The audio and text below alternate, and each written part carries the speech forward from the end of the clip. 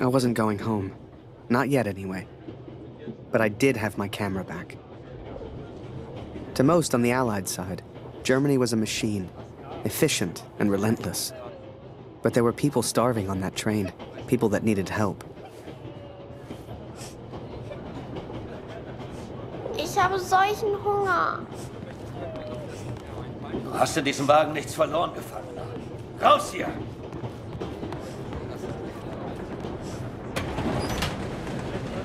Geh weg!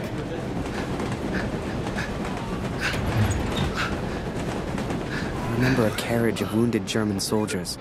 Some gestured to me for food. I wasn't the hero Julia thought I was. I couldn't help these people. But I could take photos. One day, I thought, when I'm back in Canada, I'll show people what happened.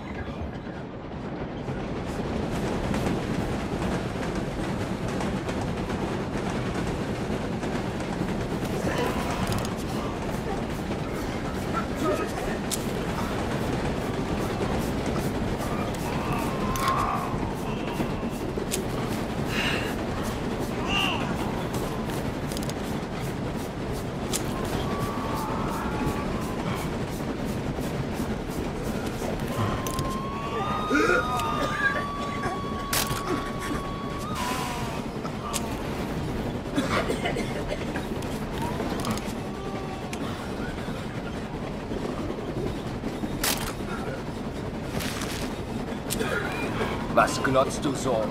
Geh weg! You know, they let the prisoners walk around, as long as we don't cause trouble.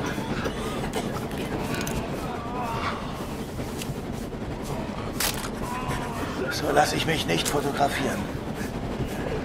Was ist los?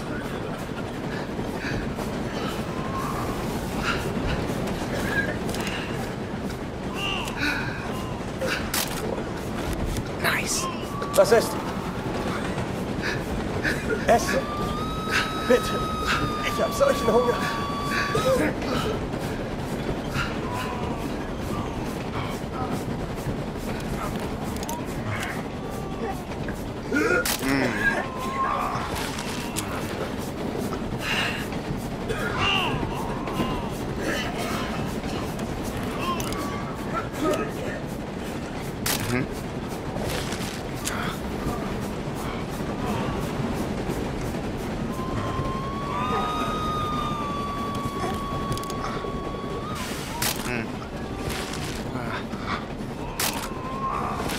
No.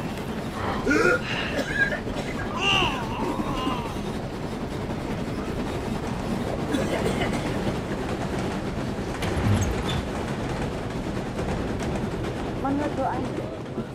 Alles Mörder. Hör mal, aber sag's nicht weiter.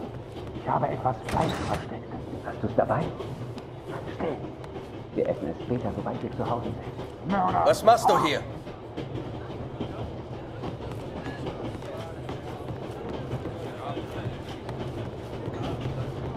Ob es im Dorf wohl mehr Lebensmittel gibt? Ja.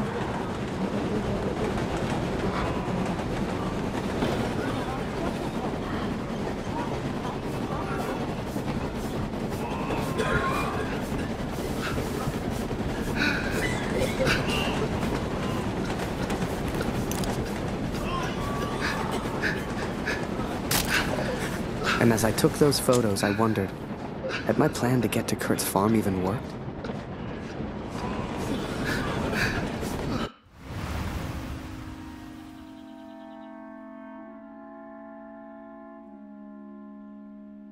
I had 10 days at home and barely knew where to begin. I knew only that Lucy needed me.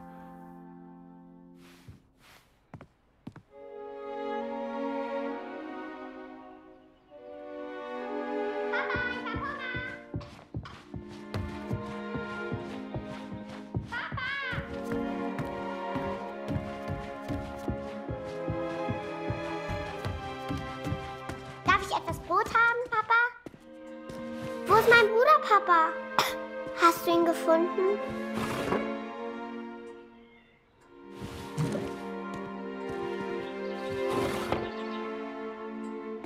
Mama sagt, du erzählst nicht gerne vom Krieg.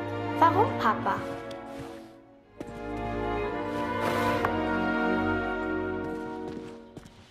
Mama sagt, wir haben nichts zu essen, weil Krieg ist.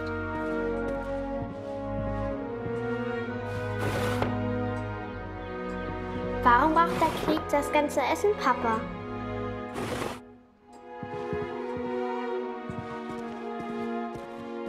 Hat Lotti dir im Krieg geholfen, Papa?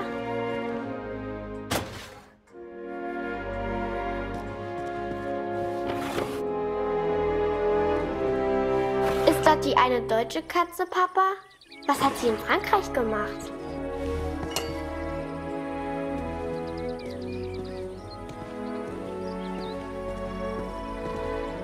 Meinst du, ich kann auch mal in den Krieg, Papa? Ich will kein Messer, Papa!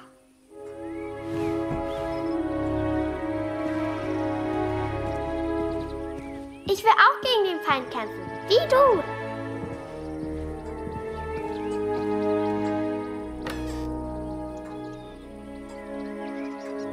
Ich hab solchen Hunger, Papa.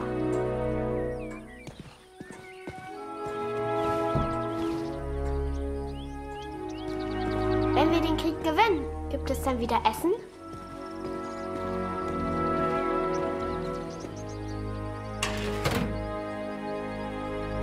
Was hältst du von dem Namen Lotti, Papa? Passt er zu ihr?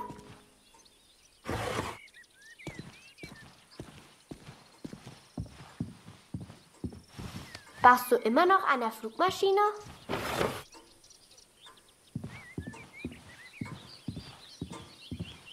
Papa, können wir Lotti für immer behalten?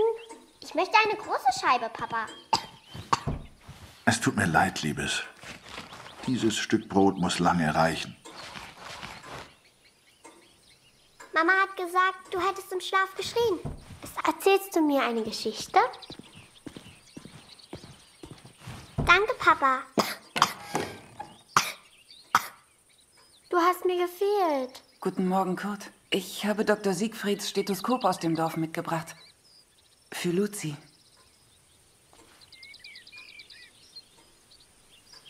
Luzi, hast du dein Brot gegessen?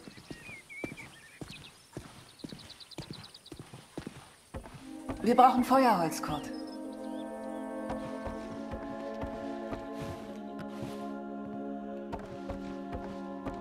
Oh, wir brauchen frisches Wasser aus dem Brunnen, Kurt.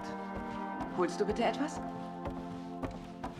Things were different at home. Weird. We have all changed, I fear. Maybe it was Luzi's illness. Maybe it was the war. But I never mentioned Max, for I could not speak of my failure.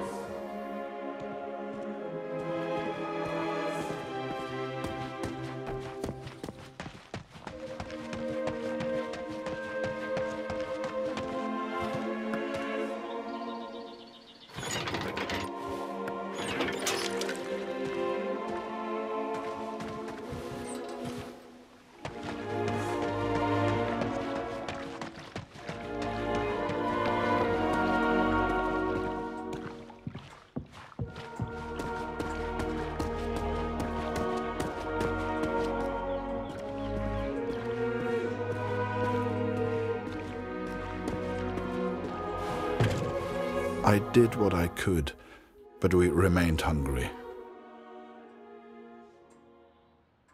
I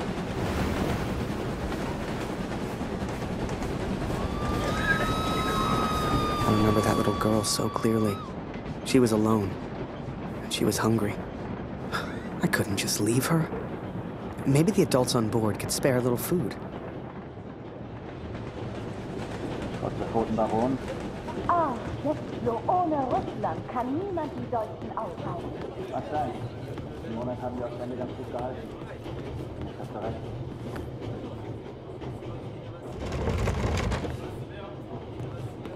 Whoever that chocolate belonged to, they'd be happy to feed a starving child. Or that's what I told myself anyway.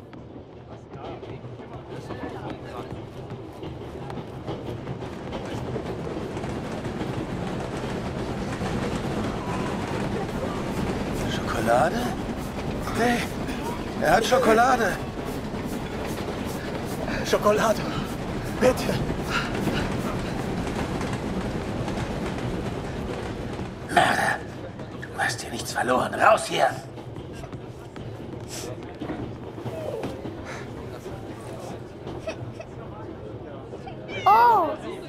die Schokolade.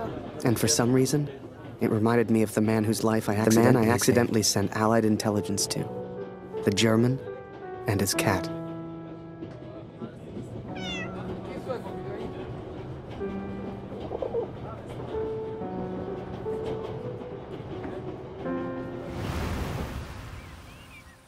Hey. Hier, Lotti.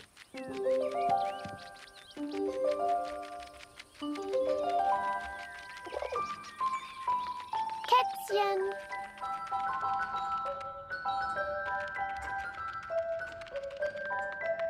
Hey, Lotti.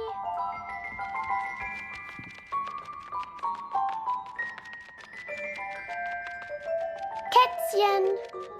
Was machst du hier, Lotti?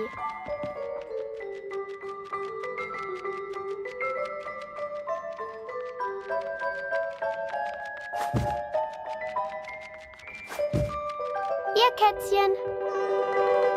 Lotti. Komm hierher.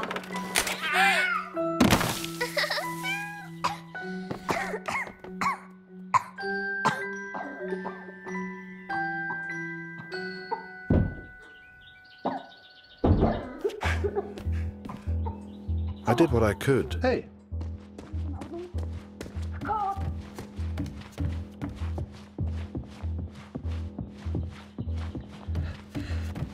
Oh, Luzi, alles in Ordnung? Kurt!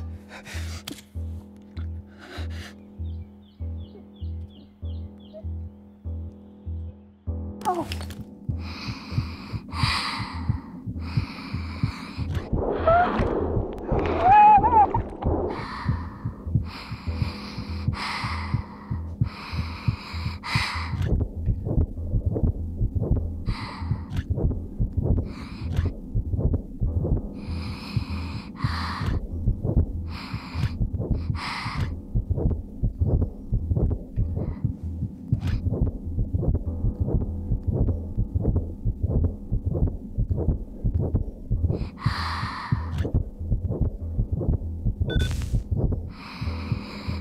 I wish I knew how to help my little girl.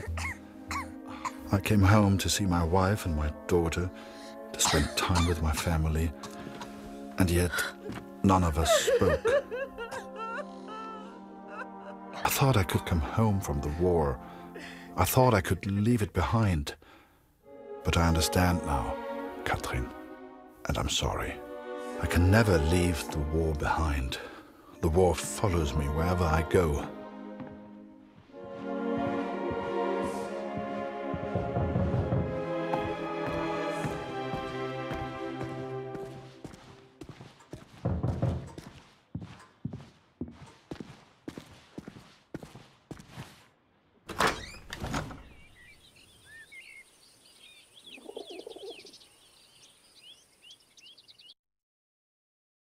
Sure enough, I found myself on Kurt's doorstep.